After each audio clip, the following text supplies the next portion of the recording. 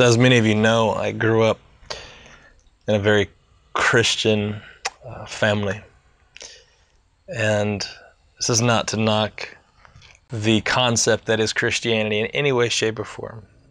You can identify as a Christian if you would like, and this is fine. I love you and honor you beyond that state of conclusion. But I grew up in this family, and I would eventually become a pastor, go through 2 years of Bible college and 4 years of seminary, and church planted and pastored. And along the way, I was working so hard. I was working so hard, striving, believing with all of my might. We even had a healing ministry at one point, and people were getting healed coming from all over. People would be healed of all kinds of diseases, and incurable and curable alike. And what always struck me was this, that if someone didn't get healed, I felt as if I didn't do enough. I couldn't walk into Walmart without feeling this compulsion that I must believe for someone that was sick, dying. I must do something to help rescue them. This, as many of you know who have grown up or been raised in a similar situation, is exhausting. I was exhausted. I had worked and believed, not just for healing, but to believe in God. I no longer believe in God. Because at some point, the realization struck me.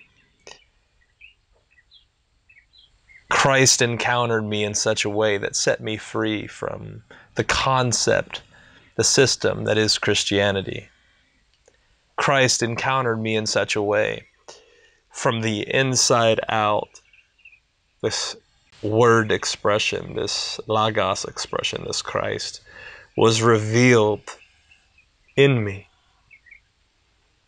And in this one moment, the realization struck me that in all of my effort to be joined to God, in all of my work, and all of my effort to be one with Him, and all of my effort to stay in this place of abiding peace with Him, all of those efforts never led me anywhere. I could never grasp that thing that I was trying to obtain. I could never get my arms all the way around it. And if I did for a short period of time, that's all it would be. It would be this temporal very short period of time, maybe a day, maybe 2 days. But in this one moment, I realized that God does not need to believe in God. God has not woken up one morning and thought to himself, today I will believe in myself. If I just believe hard enough today, then I will be myself. You see, it's the concept, this illusion, this figment of your imagination that has caused you to believe that in some way you're separated from God. That in some way you are not exactly like Him, one with Him, a unique manifestation, a unique vibration of God Himself. The Scriptures says that if any man has been joined to God, he has made one spirit together with Him. Other passages of Scripture say the only place separation has ever existed was in your own mind. This idea that you are not like God, it was just that. It was just an idea. It was in your mind. And when I realized, when I awakened to the reality that I am a God, then all of the work and all of the effort and all of my attempts to believe in a God that was outside of me seemed to melt away. They seemed to simply vanish.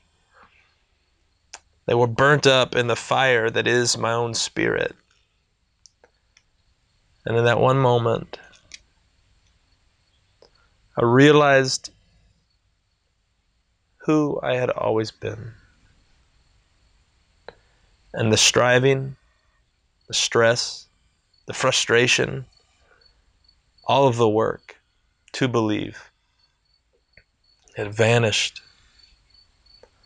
And all that was left was abiding peace, rest, perfection, oneness, isness. There's not one thing you can do. Can't believe to be like God. There's not one thing that you can do to be like God. Because God has never had to believe to be himself or herself. When the beliefs melt away, when the thoughts melt away, the concepts melt away, all that is left is who you have always been, the Eternal One, God.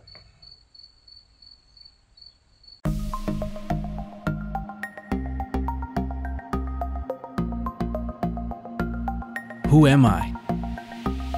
What is my purpose? Is there more to life than this? Ekstasis Institute is relaunching this fall, providing students with the opportunity to explore the depths of who they truly are. An in-person or online institute where people of all backgrounds come to discover truth beyond any religion or philosophy. Awaken with us to your true divine purpose, being. See your vastness, that you are both nothing and everything, the Christ. Realize that you are life itself, one with God, one with all things. We offer 3 paths of study with Silas Valentine, a mystic teacher and mentor who for the past 20 years has been guiding students into their awakening.